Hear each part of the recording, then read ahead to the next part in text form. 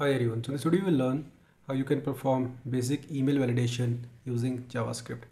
I'm going to use this library, email validator, to validate all the emails. First of all, we need a basic structure.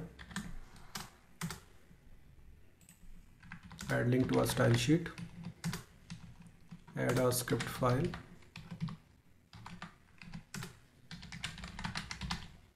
Now we need one container.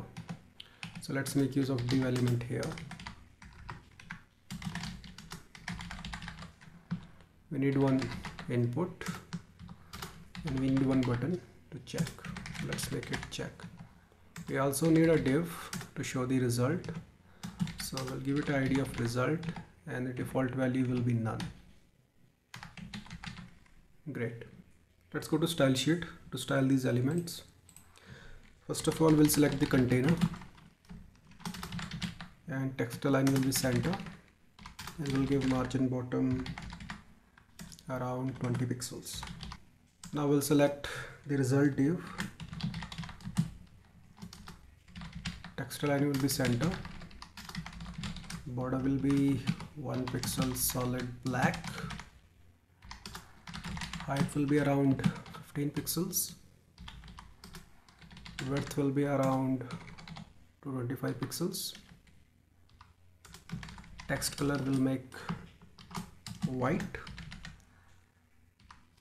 and we'll make margin auto. Padding will be 5 pixels. That's all what we need. Just save it, open this file in the browser. So this is the output. You can't see text here because the color of the text is white. So let's do one thing, make the background color black.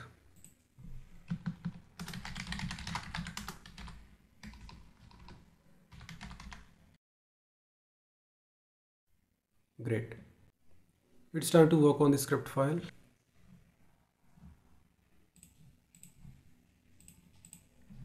So let's select the button first.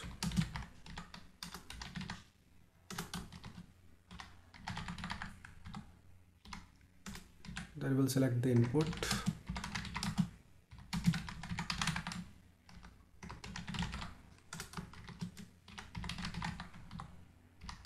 Also, we need to select the result div. So it got the ID of result.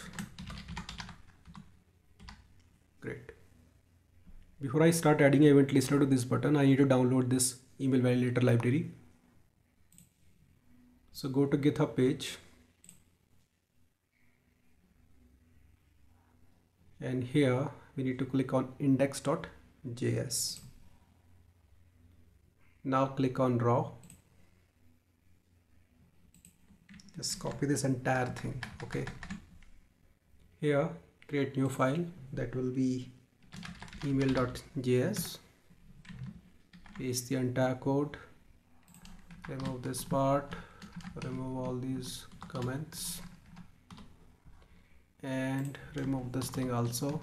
We don't need this. And here you put validate email. This function will basically return true and false. You can see if the email is valid, it will return true. If it is not valid, it will return false. And this is a regex which this library is using. You can modify it to fit your needs. Let's add this file in the HTML and add a event listener to the button.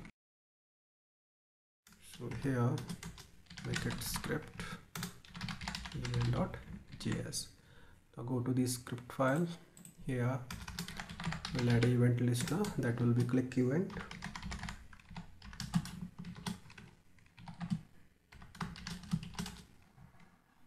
So we'll take the value of the input. So let's make it email and it will be input.value.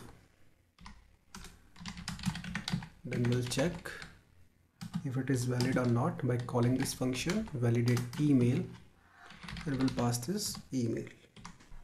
If it is valid, we'll change the background color of the result div. So it will be result.style, sorry for this, dot background.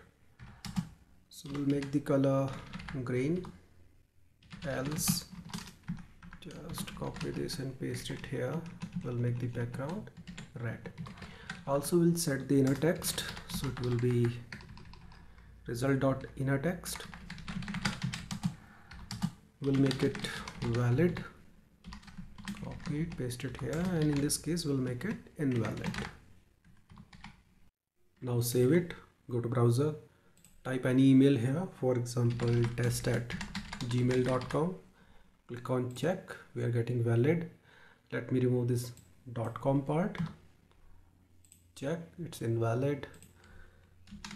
Let's try to remove this @ part. It is still invalid.